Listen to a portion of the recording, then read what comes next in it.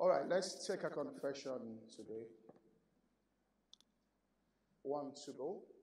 As I sit to listen to the word of God today, a door of utterance has been opened unto me, and I hear the voice of God clearly speaking to me. This is the way to go, walk ye in it. I listen under the influence of the Spirit of God, and I'm not distracted by anything or anyone. The word of God is food to my spirit. I am strengthened by it this morning. It is wine to my heart, creating joy within me. It is oil to my face, causing my life to shine, giving me victory in everything that I do. As my eyes make contact with the scriptures used in this message, the Spirit of God opens new things to me. He also brings to my remembrance things Jesus once showed me. I come to understand God's system on the earth, and I receive instruction, encouragement, correction, and the enablement to live out God's will. Amen. That's great. The timer came on late, so I got more time. I didn't tell you folks, your timer wasn't on. Okay. I got it because I have a long way to go today. All right, I want to share on, and what I want to speak about is how to writing out your confessions or scripting your confessions. I want to speak about that. Now, tomorrow, right, or not just tomorrow, well, other services today, the QR code or the link to the training for masterclass. I said that, and it will be on. Let me just look at the date here. It's going to be Saturday, and it will be Saturday, the 16th of July at 7:30 a.m. for about 2 to 3 hours. It will be a masterclass. All right, so let's get into this today. We've said faith is the substance of things that you hope for. And we've described what hope is. And the fact that hope is an expectation that you have in your heart based on a promise that God makes to you. So God makes a promise to you, reveals what He intends to do in your life in response to a particular situation, or in response to a desire or aspiration that you have in your heart, and He gives you His word. I said that creates an expectation on the inside of you that is no longer based just on your own desire, that is the outcome. It's not based on, all right, just your aspiration. It's now based on God fulfilling His word. God using every resource and ability that He possesses in order to honor His word in your life.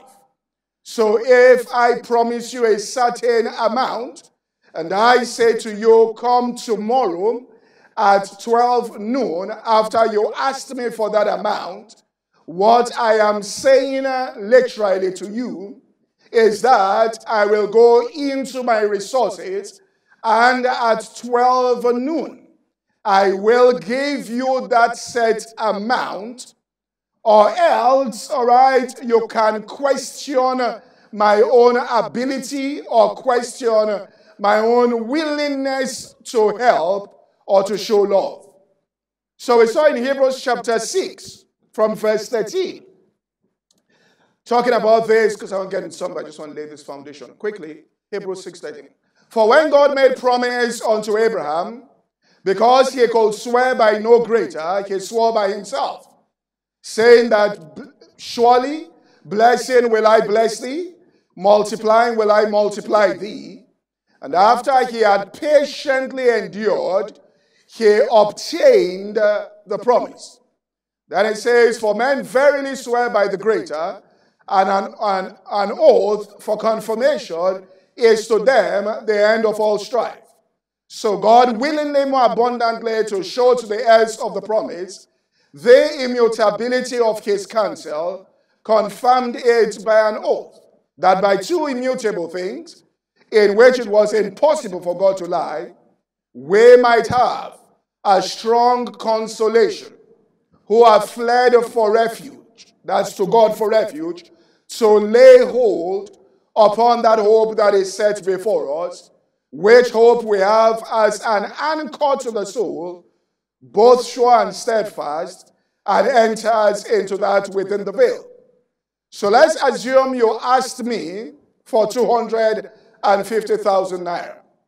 And I say, come on Monday morning at 12 noon to the office, and I will give you 250,000 naira. You're getting the 250,000 naira is no longer dependent on your own ability or your resources. It's now dependent on my own ability and my own resources. So once God makes promise, he's saying, now you can depend on my power and my resources to get it done. But I say come tomorrow at 12 noon. So you come boldly at 12 noon tomorrow, and you get to the office because you have an appointment. And that appointment was created by the promise that I made, saying, come at 12 noon to get it. So what it tells us in verse 19 is that this hope we have as an anchor to our soul, both sure and steadfast, and entered. I mean, there's no confidence if you're just coming at 12 noon, if there's no appointment for you to come, that you're going to enter into the office. But if I said come at 12 noon to get 200,000 or 250,000, you come boldly because you have an appointment. And so God says, my office is within the veil, therefore come within the veil, based on the appointment I have given to you by the word that I gave unto you. And what are you coming to do? Verse 20. It says, those of us who have fled from refuge, verse 19. Those of us who fled from refuge, verse 18. It says, that my two immutable things, which was impossible for God to lie, those who have fled for refuge might lay hold upon that hope. So you leave your house to come to the office to lay hold upon that hope, all right, that has been set before you, that you receive within the veil. So he said after God makes promise, he's not telling you to go and try and get it done with the brilliance of your own ideas or through your own network. It says what I expect is what you will do if somebody says come and receive it tomorrow at 12 noon and you go to that person's office to get it. So you come within the veil, that is into the office of God, to lay hold on it. And we said from Hebrews 9 and verse 15, what you are going to lay hold on is that they which are called might receive the promise of the eternal inheritance. So you are going in to receive God's promise, which is, we explained, if somebody says, come for a car tomorrow at my office, and you come and the car costs 10 million, and the person gives you 11 million for that car, the person hasn't given you a physical car, but the person has given you the equivalent with extra in order for you to now go and make an exchange outside that office in order to be in physical possession of that car. You understand what I'm saying? Okay? So when you come in, you lay hold on the eternal inheritance, which is the promise of the Spirit. In order for you, all right, to have the equivalent, so you now go out, and out of your belly flows rivers of living water, because you came in to drink, and now out of your belly flows rivers of living water that gets the job done. We saw the mistake Christians make in their thinking is that they think, first of all, some people don't even go into the holiest of all to receive it. And that place is miraculous. All right, Bill Brime, who preaches for Brother Copeland, she said once, I've talked about this, she has a camp, what's called Prayer Village on a place called Mount Ozarks in the States. And when she was going to build it, she doesn't have a church, it's just a ministry. She said, when God gave her the vision in one of the conferences, she was so deep in worship that God said, I am going to get this money, all right, to you. She did not tell anybody about the project until it was about 75% completed. The money was coming in supernaturally. You get what I'm saying? Because God knew and God moved people to act in a certain way. Now, we don't put our trust in that experience that produces miracles. We go on the outside and say, well, I have a promise from God. And then we begin to put people under pressure. We begin to do things on the outside with just our own brilliance. And then, as Paul said, haven't begun in the spirit with revelation, you are trying to perfect it in the flesh.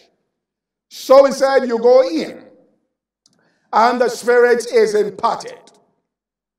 So you become a different person, and the spirit manifests himself in wisdom and in power to get that particular job done. So you are involved. So if a person says, I'm working in a place, my goal in the next 3 years is to rise to become the chief operating officer in this establishment, and looks into the Word of God and gets a promise from God, which is there in so many ways. For he has given you the earth, this material world, that's your inheritance. So you get a revelation there and say, this is what's going to happen. God says you do not have to now start manipulating the environment, backstabbing people, trying to, and do all of that. Come into my presence with that promise. I will impart my spirit into you. Wisdom will enter into you, rare insight into things, how to treat people right, all right, how to speak, and the level of your intelligence and your abilities, all right, will go on the increase. Till it will get the attention of people that are in authority, as it was with Joseph, it was with Jacob, and with Daniel, that they had 10 times more understanding because of the spirit that was within them.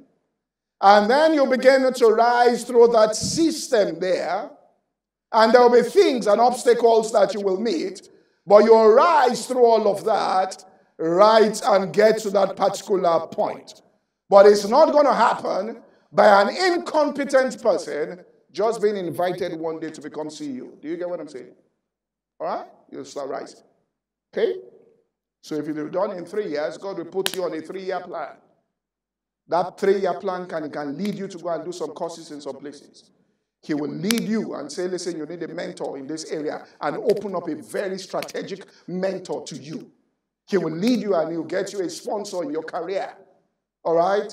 He will lead you and bring books that will open your mind. And then the Holy Spirit will help you interpret. So stuff will be going on. Now, what I want to share today is the condition that must be satisfied in order to have a transference of the Spirit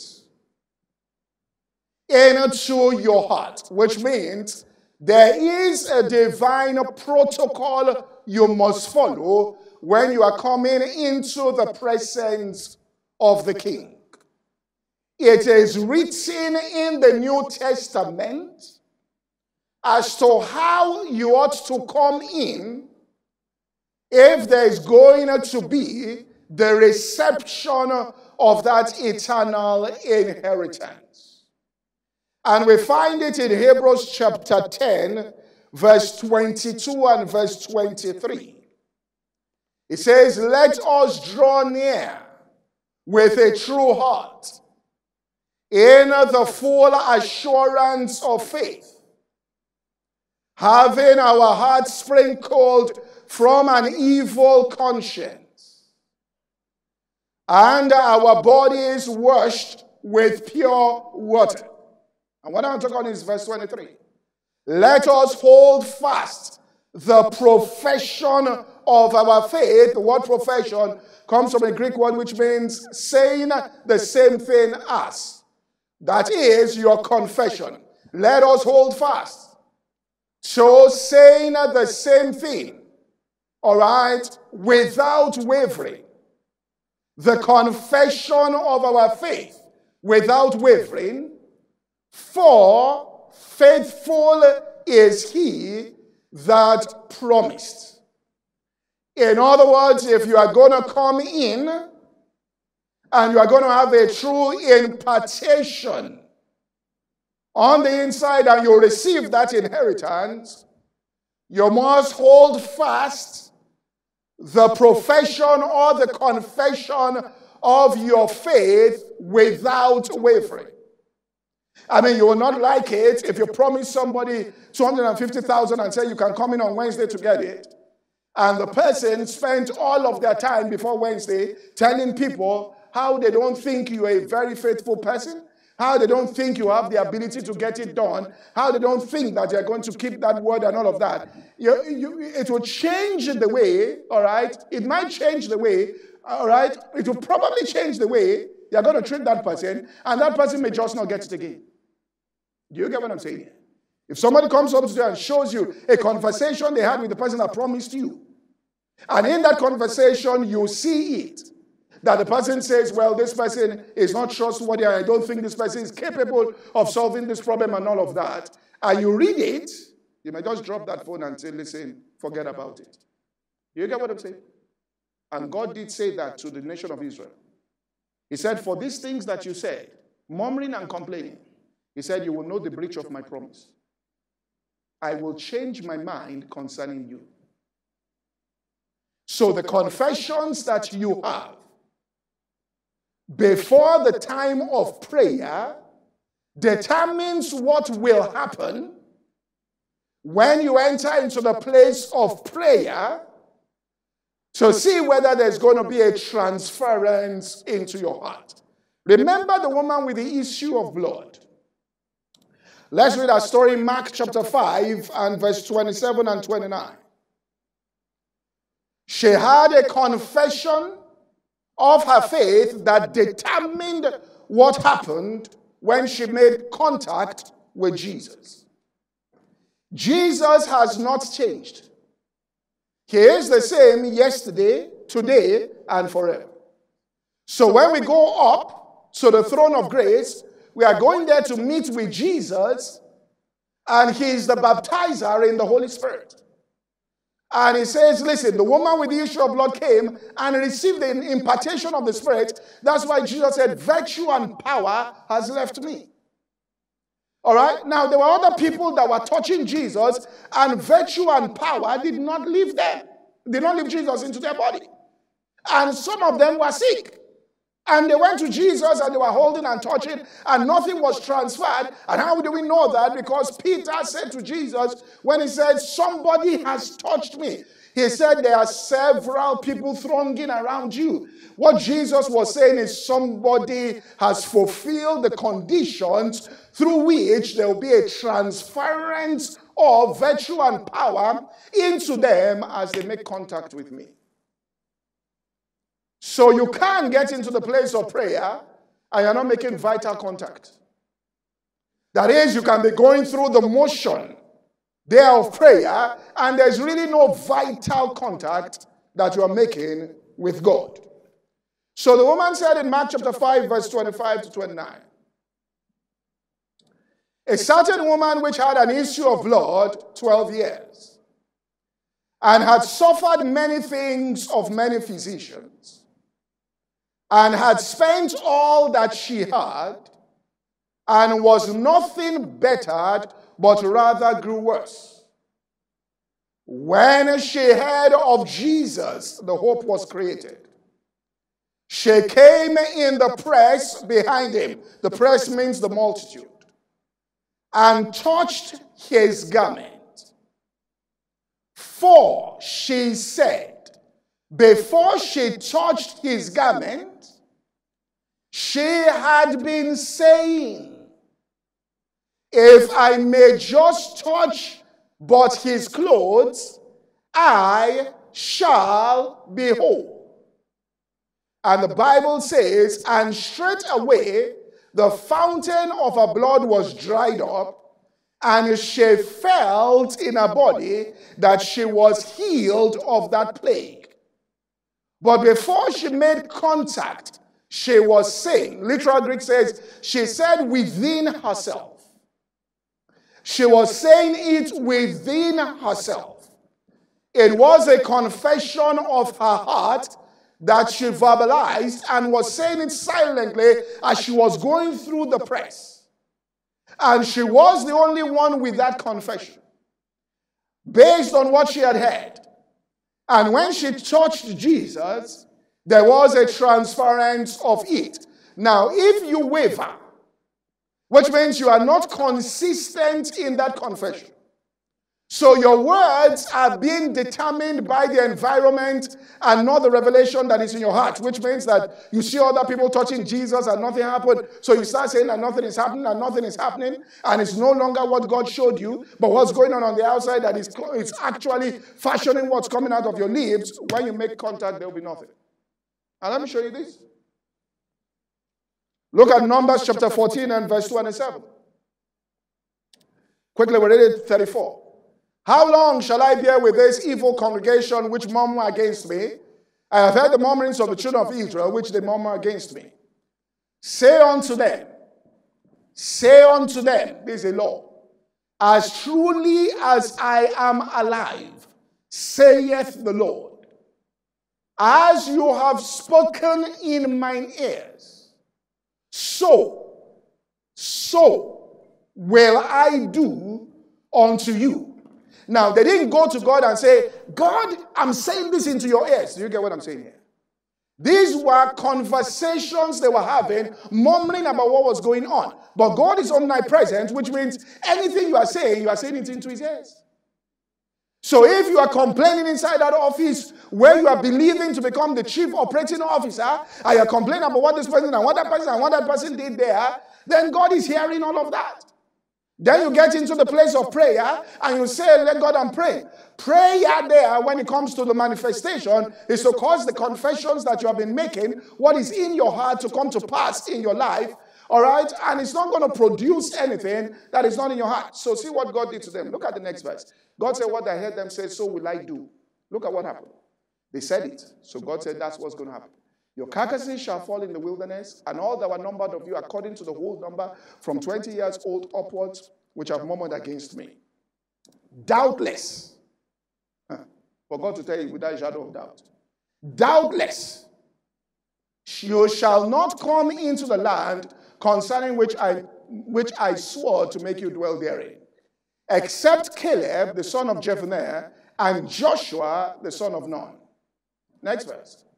It says, quickly, but your little ones which you said shall be a prey, then will I bring in, and they shall know the land that you have despised. Next one. But as for you, your carcasses shall fall in this wilderness, and your children shall wander in the wilderness for 40 years, and bear your whoredoms, and until your carcasses are wasted in the wilderness.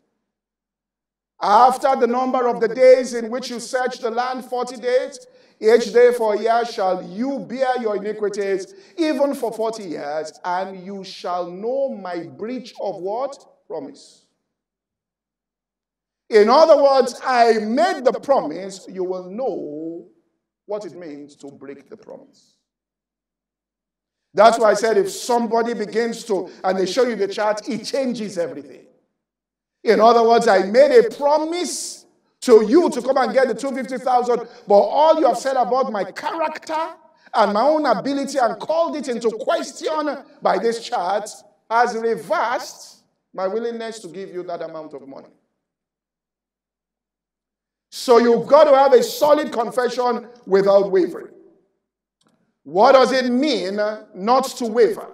I'm getting to the message now. It means that you are not double-minded. Put James chapter 1. It says, let not that man think that he shall receive anything from the Lord. Verse 5, from verse 5. It says, let that person, if any of you lack wisdom, there's the Spirit that gives wisdom. This is what it's saying here. Let him ask of God, who gives to men generously and upbraideth not, and it shall be given him. But let him ask in faith, nothing wavering. You see that thing again?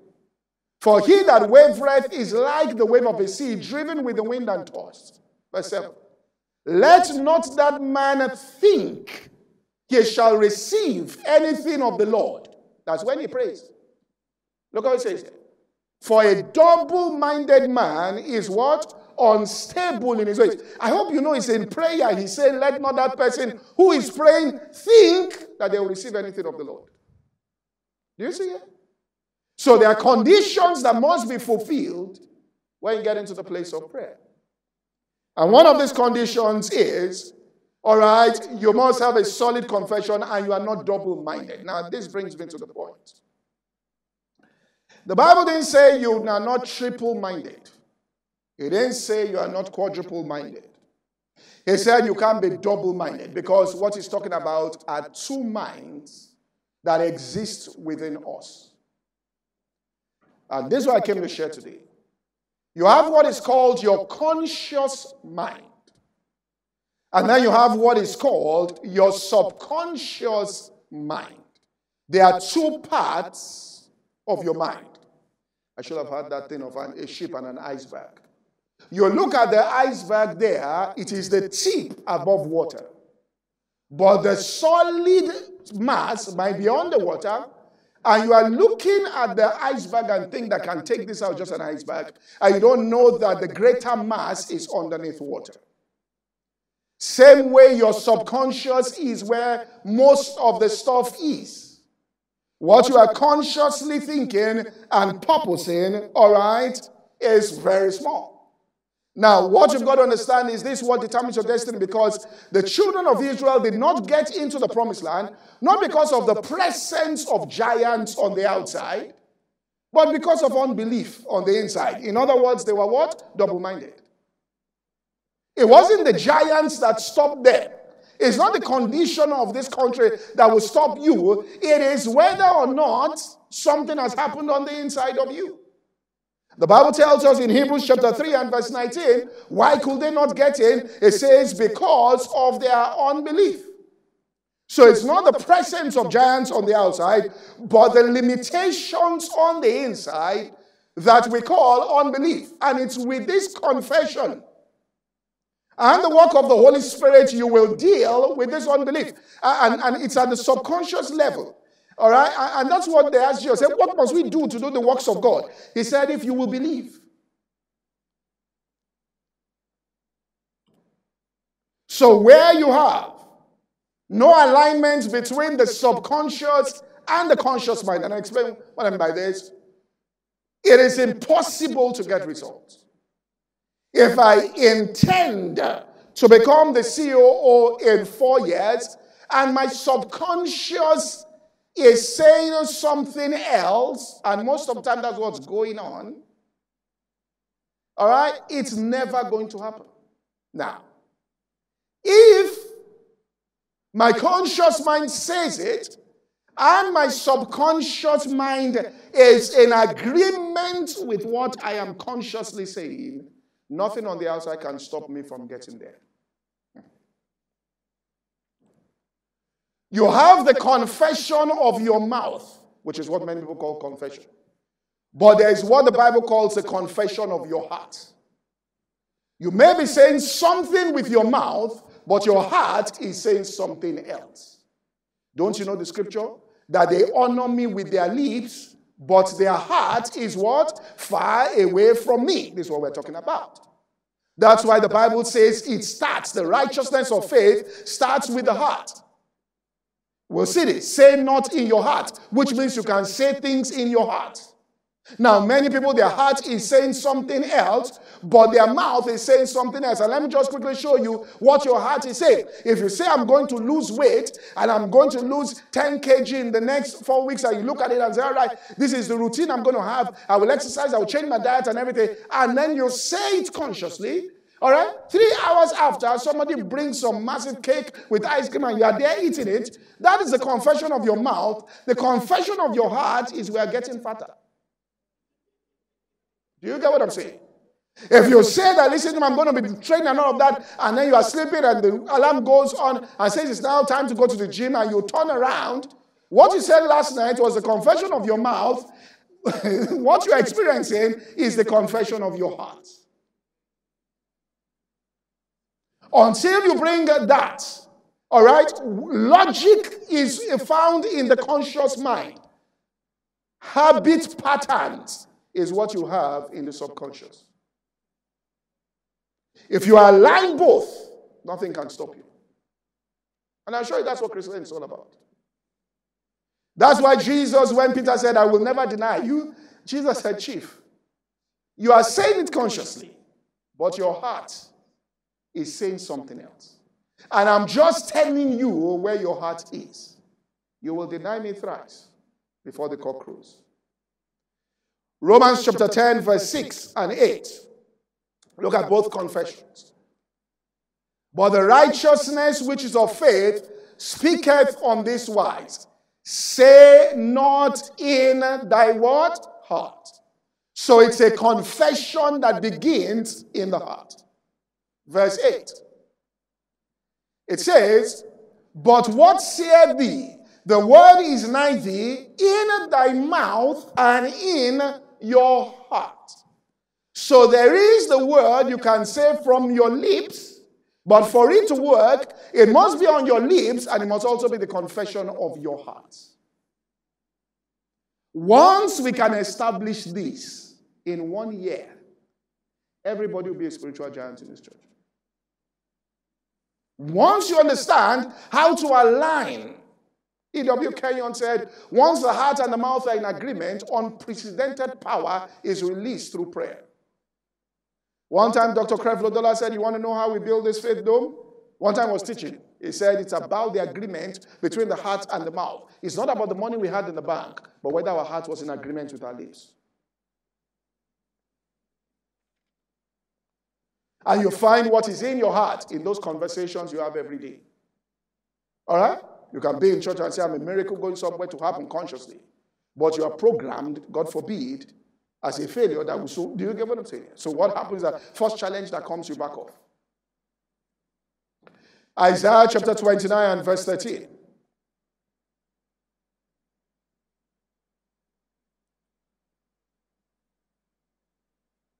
Isaiah 29, 13. Wherefore the Lord said, for as much as these people draw near me with their mouth, with their lips do they honor me, but they have removed their hearts far from me. Deuteronomy chapter 9 and verse 4. Quickly. It says, speak not thou in thine heart. You see there. Which means your heart can do what? Speak. When the Bible says, as a man thinketh in his heart, it was saying, he will say unto you, eat and drink with the mouth, but the heart is saying something else. There's no alignment. Deuteronomy chapter 18 and verse 21. So you say with the heart, and if thou say in thy heart, if you say, the Bible says this, in your heart, which means your heart can speak. So you may be saying something consciously with your mouth, but your heart has some other thing for you, which is what's going on. And your heart always has something for you. All right? This is why, we've said you can vow to lose weight. You can say something logically, that area, but you contradict in the next moment with your actions. Your reasoning is the conscious part. Your habits that you do on auto at subconscious level All right? That's the subconscious part. So you know what? You can have a habit pattern and say, well, I am going to get a job, and you are confessing you are going to get a job, but the patterns that are in you at subconscious levels always will sabotage what you have consciously said. So it's called self-sabotage. So how do we erase that? Romans chapter 7, this was the problem that Paul was talking about in verse 19 to 25. Romans 7, 19 to 25. He said, for the good that I would, I do not, but the evil which I would, that I do. Now if I do that I would not, it's no more I that do it, but sin that dwelleth in me. For I find the law that when I will do good, evil is present with me. For I delight in the law of the Lord after my inward man. But I find another law at war in my members, warring against the law of my mind, bringing me to the law of captivity of sin, which is my members. O wretched man, he said, this that I am, who shall deliver me from this body of death? He now said, I myself, I thank God through the Lord Jesus. So then with the mind, I myself, that mind is talking about is at subconscious levels. Serve the Lord of God. So here's what happens when they say unbelief. A person can be in unbelief concerning something, but it's consciously saying, I will get it. Mark chapter 9, verse 23 and verse 24, when they were trying to cast out the devil from that boy, and the father ran to meet Jesus in Mark 9:23. Jesus said, if you can believe, just look at it this way, if you can be in perfect alignment in your heart and mouth, all things are possible to him that does what? Believes. Just look at it that way. Then the boy said the right, or the man said the right thing. Straight away the father of the child cried out and said in tears, Lord, I do what? I believe, but help thou my unbelief. Which means consciously I want it, help to change my subconscious. Now, because of time, I can't say this, but if you read Hebrews 4, it says they couldn't get in because of unbelief. Then it comes in and says that, let us therefore come to the throne of grace that may obtain mercy and find grace to help. What that grace does is help you with the unbelief. We think it's help on the outside, but it's to help you come into perfect alignment. That is there. So, how do I get this done and begin to walk with the Spirit?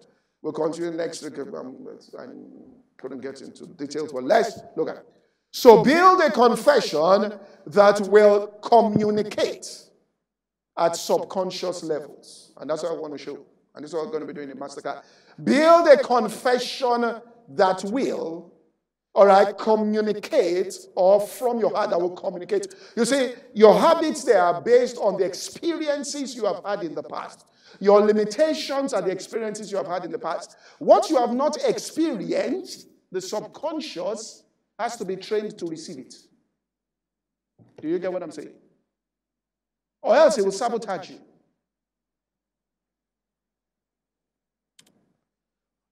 So build a confession that will communicate with your subconscious heart and align it with God's purpose that you know consciously. The key to that is repetition. Now, let me give an example so you understand. If you are learning how to drive, you are using your conscious mind. That's why you can be sweating, you hold on to the steering wheel. You get what I'm saying? And you are doing this. And if somebody's playing music, you say, look, let me concentrate. Don't talk to me. Let me concentrate. You get what I'm saying? Let me concentrate. And you're looking at, let me concentrate. And you're doing that. But after some time, when there's mastery, that means it has gone to subconscious level. They will have to use the law to keep you from eating on the phone, listening to music, and driving. The person can almost put their elbow and say, don't worry, nothing will happen. And they're talking because your subconscious has been trained. Do you get what I'm saying here? When you are trying to learn a language, you start with your conscious mind. After some time, you just get it at that level. Do you get what I'm saying? That's what Jesus was saying. He was talking about the kingdom. He said, we are going to that subconscious. He said, take no thought for your life. What you shall eat, drink. He says, did you take thought? Were you conscious of your growth when you are growing effortlessly.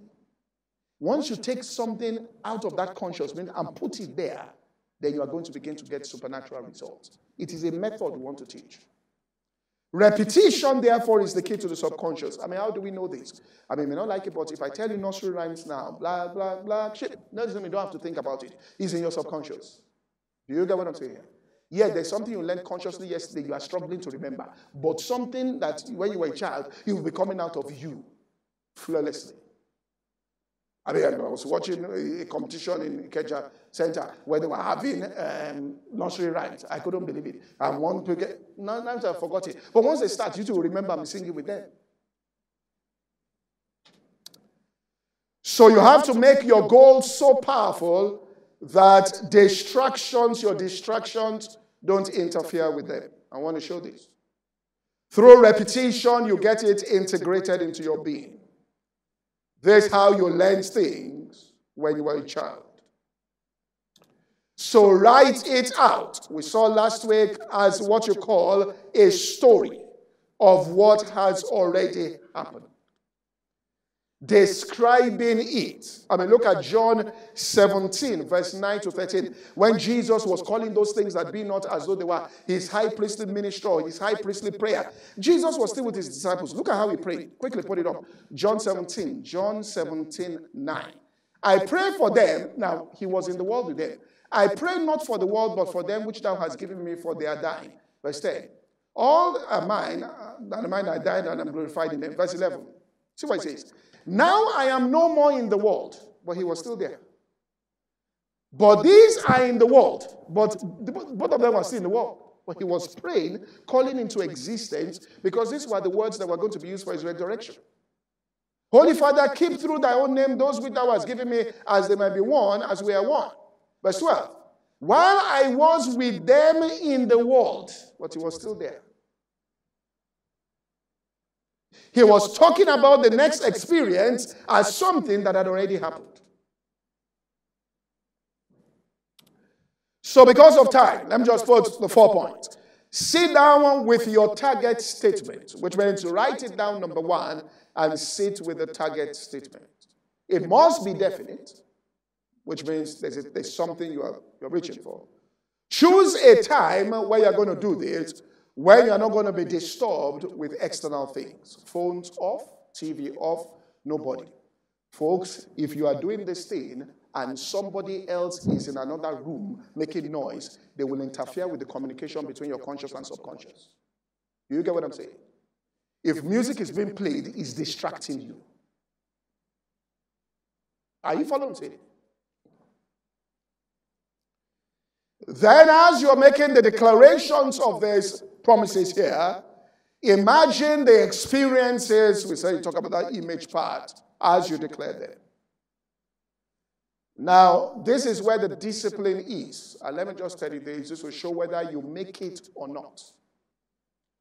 Sit with it and try and repeat it, as you're reading it, to yourself in one sitting 50 to 100 times.